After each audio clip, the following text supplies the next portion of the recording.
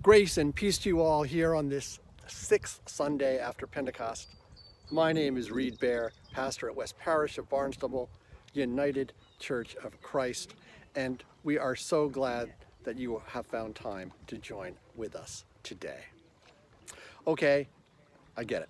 You might be wondering why the life jacket and the helmet and the paddle, and why I'm standing knee-deep in this raging torrent here at Squirtin Creek. Trust me, all will become clear in due time. But first, let's begin with a hymn, Love Divine, All Loves Excelling. Written by Charles Wesley, the hymn describes God's perfect love and the hope that this love will dwell within us and so transform us each day to be more loving.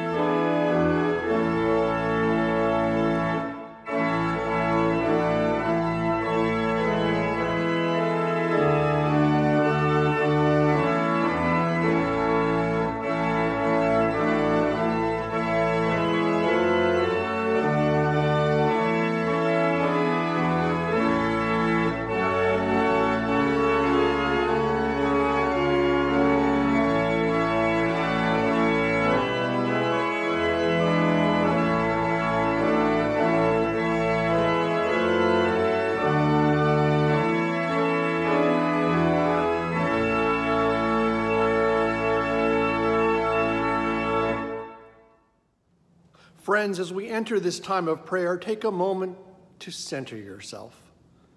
Seek God in the peace of this place, of whatever place you find yourself in at this moment, and bring to God what you carry and all that burdens you. Let us enter into the spirit of prayer. Eternal Creator and Redeemer of all, we praise you and give you thanks for the gifts of life and love. Though we were born children of earth, you have taken us in your arms and made us children of heaven. Let your love glow within us with renewed force, that through our lives others will come to know your grace, your power, and your love. We pray in the name of Jesus Christ. Amen. We read in Luke's gospel that Jesus' disciples came to him in a certain place and asked him how they should pray. And in response, he teaches them what we now call the Lord's Prayer. But Luke does not specify where that certain place was. Today, let us imagine that it was alongside the Sea of Galilee, a setting for much of the Gospels. And perhaps let us imagine this prayer as a sort of spiritual life jacket, one guaranteed to buoy us up when we fear, to keep us afloat when we struggle in a sea of doubt, and to lift us up when we fret that we don't even know how to pray. Our Father, who art in heaven, hallowed be thy name. Thy kingdom come, thy will be done, on earth as it is in heaven. Give us this day our daily bread, And forgive us our sins as we forgive those who sin against us. And lead us not into temptation, but deliver us from evil. For thine is the kingdom, and the power, and the glory forever. Amen.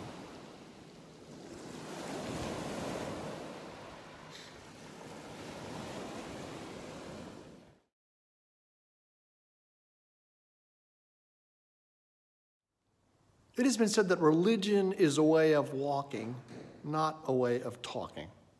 In our reading for today, Jesus has been walking for some 3 years, teaching in parable and story, modeling a radical, inclusive love for God and for all people. Now, Jesus is in Jerusalem, and once again, the lawyers seek to hide behind words to trap Jesus. He will answer their question with not a new teaching, but instead with what they already know by heart. 2 commands from Deuteronomy and Leviticus. When the Pharisees heard that he had silenced the Sadducees, they gathered together, and one of them, a lawyer, asked him a question to test him. "Teacher, which commandment in the law is the greatest?" He said to him, "You shall love the Lord your God with all your heart, and with all your soul, and with all your mind. This is the greatest and first commandment. And a second is like it. You shall love your neighbor as yourself. On these 2 commandments hang all the law and the prophets." Our second reading is a prose poem by the late Mary Oliver, a Pulitzer Prize winner for poetry and winner of the National Book Award, and a longtime resident of Cape Cod. Read to us today by Greg Williams. West Wind number 2, Mary Oliver. You are young, so you know everything. You leap into the boat and begin rowing. But listen to me. Without fanfare, without embarrassment, without any doubt, I talk directly to your soul. Listen to me. Lift the oars from the water. Let your arms rest, and your heart, and heart's little intelligences, and listen to me. There is life without love. It is not worth a bent penny or a scuffed shoe. It is not worth the body of a dead dog 9 days unburied. When you hear, a mile away and still out of sight, the churn of the water as it begins to swirl and roil, fretting around the sharp rocks, when you hear that unmistakable pounding, when you feel the mist on your mouth and sense ahead the embattlement, the long falls plunging and steaming, then row for your life toward it.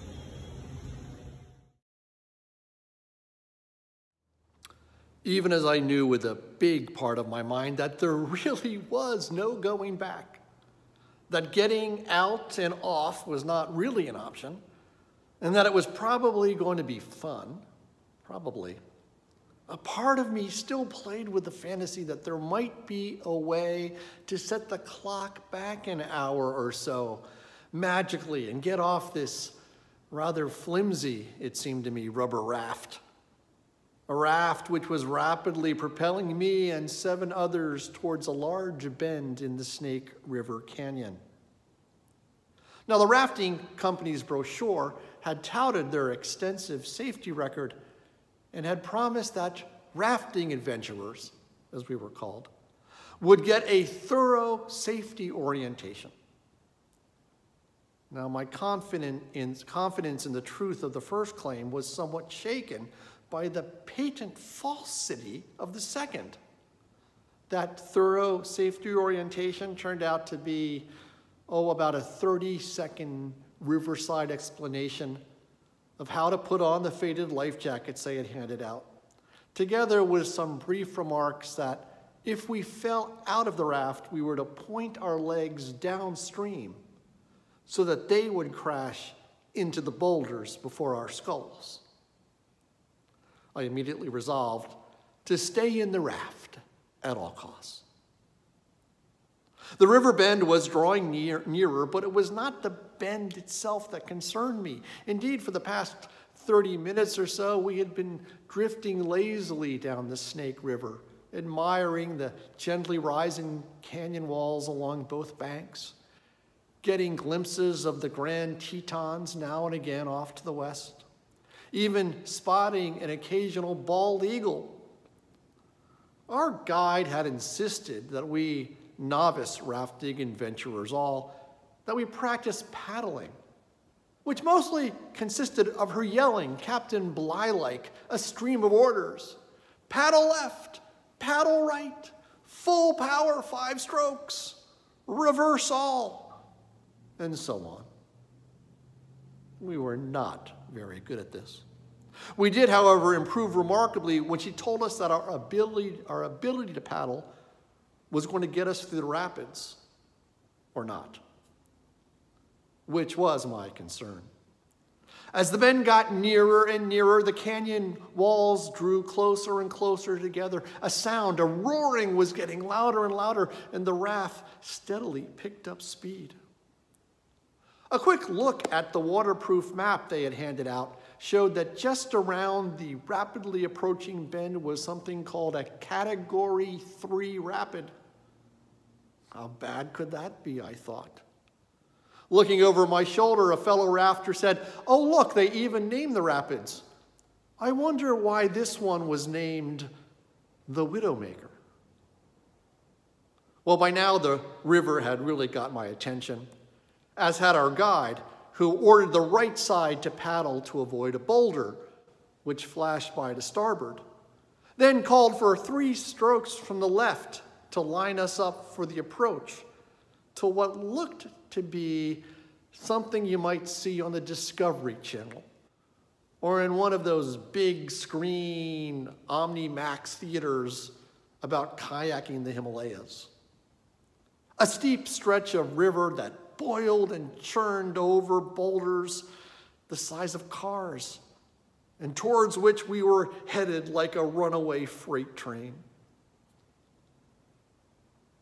And it was at that point when I seriously wondered why I had not had the presence of mind to object way back at the boarding area, when the guide had placed me not on the left side of the raft, not on the right side of the raft, not way back on the stern with her, where she was safely ensconced, but on the blunt front of the raft.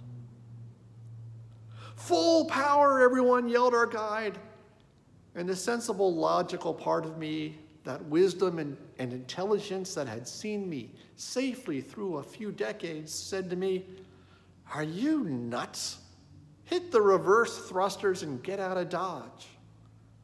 But then, as our paddles furiously dug into the tossing waves, it became clear that the way out was the way forward, that it was only by aggressively working to move the raft forward through the water that we could have steerage way, and so avoid that bus-sized boulder on the left and that back eddy on the right. But what about, oh my God, what about that huge hole right in front of us? Down, down, down, we slammed into that hole, that sucking vortex in the rapids created in the lee of a submerged leg, the raft buckling underneath my crouched legs. The front of the raft slammed into the wall of water at the bottom of the hole. A wave poured over my head, screaming with terror and some kind of weird joy. I furiously dug my paddle into the water and pulled for life, and then we were up and out and spinning in lazy circles in the calm waters beneath the rapids. And so maybe you can see why Mary Oliver's little prose poem speaks to me as it does. It resonates with my experience on the Snake River, and it calls to mind Jesus' conversation with those recalcitrant experts of religion close to the end of his ministry. First, the poet calls us to stop, to listen, to pay attention. Put aside those distractions. Put aside that single-minded focus you have on rowing so diligently on a course that was set for you long ago. A course you might not even know why you are on right now. She writes, "Listen to me. Without fanfare, without embarrassment, without any doubt, I talk directly to your soul. Listen to me. Lift the oars from the water. Let your arms rest and listen to me." She goes on, "Here is the lesson you need to learn. This is what is ultimately important in life. Not success, not money, not the adulation of others, not some secret hoard of brownie points you accumulate for pleasing others. This is what is important. Love. For there is life without love, but it is not worth a bent penny or a scuffed shoe. It's not worth the body of a dead dog 9 days unburied." This is, of course, Jesus' message. What is the greatest commandment? What is the divinely given rule, which, if followed, will be both pleasing to God as well as life-promoting for the individual and the community? It's not complicated. You shall love the Lord your God with all your heart and with all your soul and with all your mind. And you shall love your neighbor as yourself. Love, it's that easy. It's what I've been teaching you about all these past 3 years. It's what I've been modeling for you as we have healed the sick, as we have restored to the community those who were marginalized, and as we have welcomed all to our table, urged justice for the oppressed, sought sharing by all. It's simply this: love God, love yourself, and love one another. But Jesus' message, and that echoed by the poet, is not as easy as it first might sound. Love, the poet reminds us, is not simply warm and fuzzy and a feel-good emotion. Love is risky. Love is dangerous. Love can be costly. There really is nothing safe and secure about loving. Love, Mary Oliver tells us, is not a leisurely row on a placid lily pad-strewn pond. Love is a heart-pounding, adrenaline-inducing roller coaster ride where there are no visible safety rails. It's an accelerating journey of increasing speed as a river is narrowed by steeply rising canyon walls into a foaming, churning rapids, a boulder-littered, watery obstacle course where standing waves conspire to overturn your raft, where Charybdis-like whirlpools threaten to pull you under. This is what love sounds like. This is how love tastes and feels in the pit of your stomach. When you hear a mile away and still out of sight the churn of the water as it begins to swirl and roil. When you hear that unmistakable pounding. When you feel the mist on your mouth and sense ahead the embattlement, the long falls plunging and steaming. Like Jesus speaking to the lawyers long ago, Mary Oliver tells you again what you already know. You know the risk and cost of loving.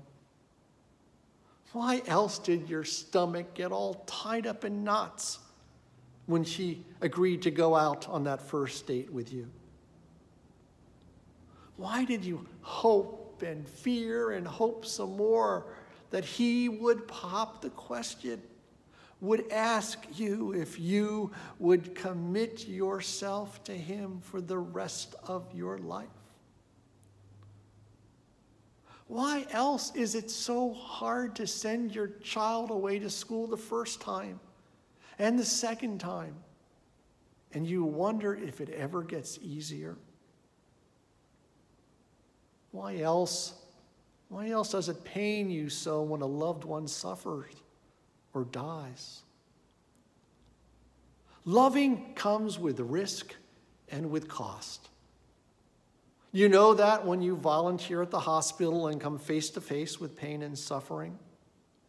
You know that when you commit your time and energy to the young of this church through teaching in the church school or working at a youth event.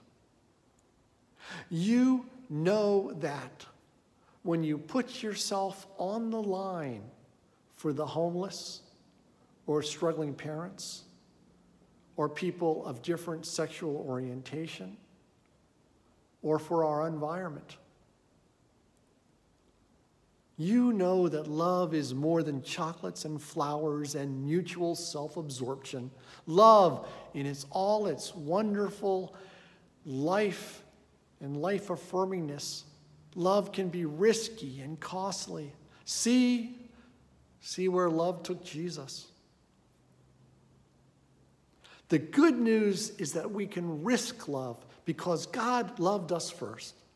Because God loves us so fiercely that no matter the category of rapids we might face in our lives of loving each other and loving God, we have Jesus for our guide. We have the Holy Spirit to give us strength for the task at hand. And we have a God who was both in the raft with us and who promises us that at the last we shall be together at peace beside the still waters. So what to do? What difference does this make in your life? Shall you, when love comes knocking on your heart, shall you do the sensible and safe and sane thing and turn and run for your life? Or will you, learning the lesson we learned on that raft on the Snake River, for love and for life, paddle with divine abandon? Listen to me. When you hear a mile away and still out of sight the churn of the water as it begins to swirl and roil, when you hear that unmistakable pounding, when you feel the mist on your mouth, when you sense ahead the embattlement, the long falls plunging and steaming, then row for your life toward it. Amen.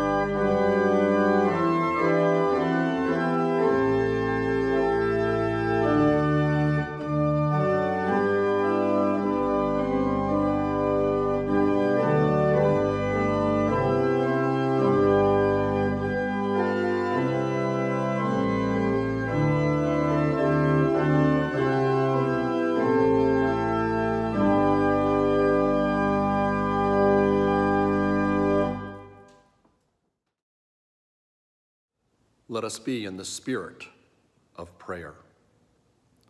O love that will not let us go, we give you thanks for your ever-present love. A love which calls us to you with the hope and thrill of a lover seeking their beloved, with the trust and simplicity of faith of a child running to greet their parent after a day at school, with the steadfastness of a spouse 60 years married, caring for the love of their life, with the boldness of one who in love travels to distant places to serve others and to grow through that service. We thank you for love in all its forms, and we pray that love might abound all the more through our lives and in those we love. In this time when pandemic still ravages this nation and the world, we pray for many things. We pray that a vaccine will be found. We pray that more and better treatments will be developed. We pray that your people will summon the will to be part of the solution, not more of the problem, and make the sacrifices required to keep us all safe.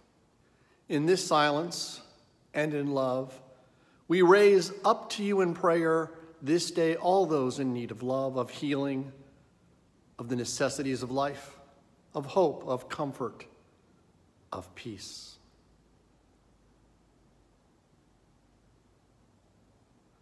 Grant, we pray, that your love might pulse in our veins more this day and in the days to come, that we might love as extravagantly as you do, that there be no limit to our goodness and to our pursuit of justice and peace. This we pray in the name of Jesus Christ, the one who loved us so much that he became human and lived as one of us. Amen.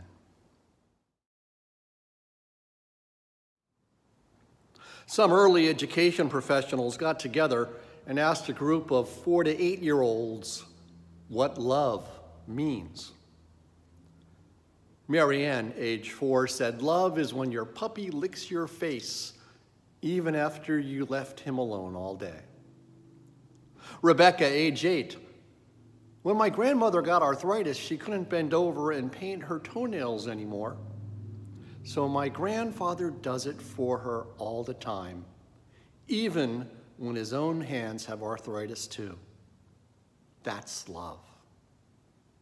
And my favorite, from Lauren, age 4, "I know my older sister loves me because she gives me all her old clothes and has to go out and buy new ones." We also show our love by giving to make the ministries of this church possible. And so now we ask you to express that love generously. As you do, receive our thanks. Thanks to all who give by sending us a check at Post Office Box 219, West Barnstable, Massachusetts, 02668. And thank you to all who go to westparish.org and hit the donate button at the top of the page. Thank you, and God bless you. If you have found this service to be meaningful, if you would like to know more about West Parish of Barnstable and our ministries, please contact us. We'd love to hear from you. Give us a call at the office, 508-362-4445, or send us an email. And now, receive the benediction. Because we know that the river journey of life is not all lazy river and still waters, but has many a boulder-strewn rapid seeking to flip us into raging waters, Jesus' words about the need to pray always and not to lose heart are especially welcome. And so do not pray for easy lives. Pray to be stronger women and men. Do not pray for tasks equal to your powers, but for powers equal to your tasks. Then the doing of your work will be no miracle. You will be the miracle. Every day you will wonder at yourself and at the richness of life which has come to you by the grace of God. So go forth in joy and amazement, blessed to be a blessing, a prayer in your heart and praise on your lips, now and every day. Amen.